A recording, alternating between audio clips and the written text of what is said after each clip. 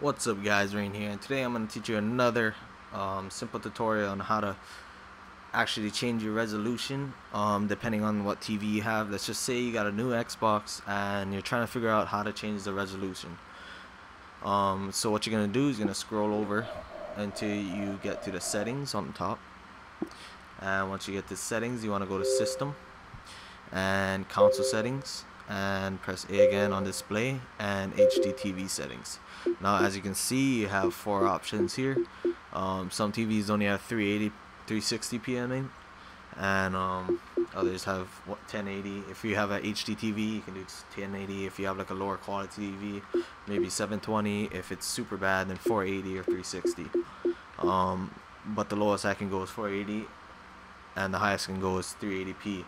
Now 380p is the highest resolution you can get on Xbox, so if you can use it, then use it, because that is the highest.